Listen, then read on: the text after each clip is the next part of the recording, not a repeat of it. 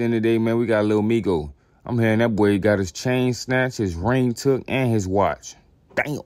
Seems like the person who actually took the Memphis artist chain was CEO Jizzle. Charleston White also has something to say about the situation, so we're just going to hear a short clip from that boy, see what he had to say, and I'm going to get y'all straight into the video, man. Stay tuned. I heard Migo got his name, little Migo got his chain snatched. Niggas taking niggas' chains, huh? I just want to tell Migo, if I was you, Migo, little Migo, this nigga snatched my chain. Nigga snatched my motherfucking chain. Boy, I'm gonna call 911 immediately. Boy, I'm telling you, boy, that nigga, I'm telling you, and I'm on live and said he assaulted me. Cause listen, if you snatch a woman's purse and you push your arm as you snatch your purse, that's a robbery. That ain't just a chain snatching. I'm gonna say he grabbed my neck.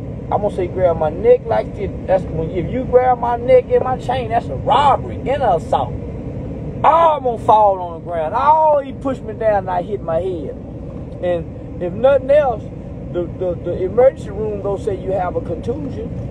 If nothing else, the emergency room gonna say you have a contusion. And I get their ass, Migo. Somebody tag little Migo right now. Say, listen, come on over, man. We trying to say, little Migo, don't let them niggas get away with that shit. And you ain't got to throw your life away, son.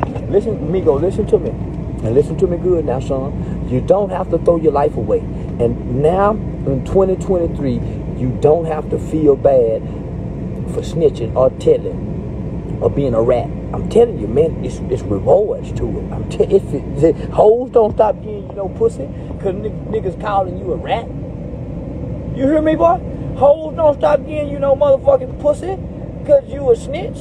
No, nigga, that don't eliminate pussy. No, don't even worry about that.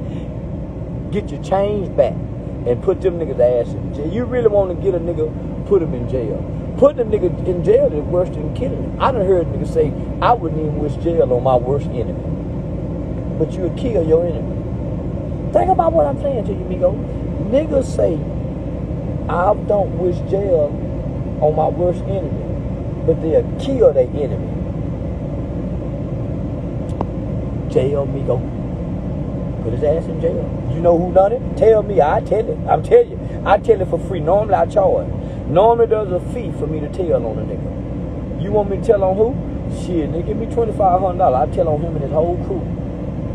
You ain't got to. If you don't want to kill a nigga, pay me to tell on him. You want to put a hit out on a nigga, pay me to put a hit out on a nigga. I'm gonna find out which one is homeboys and kill somebody. I'm gonna find out which one of them niggas selling them pills with that fentanyl in it.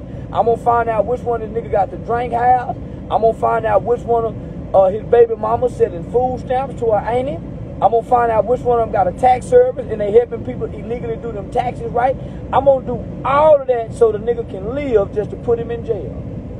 I know, I'm telling you, man. I'm saying, Migo, little Migo, listen to me, son. You don't have to throw your life away. You have choices and you have options. Let me just say that. You have options, okay? I'm letting you don't have to take the pressure from the internet and let the internet wire you up to crashing out and throwing your life away. You have options, son. And you can become a law-abiding citizen and still rap. I'm telling you.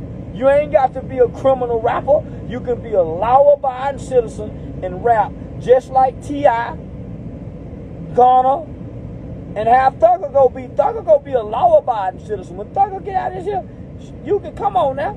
It's a new day in hip-hop after the YSL case. That's all I can tell you, okay? You don't have to throw your life away, son. It's a new day in hip-hop. Believe me.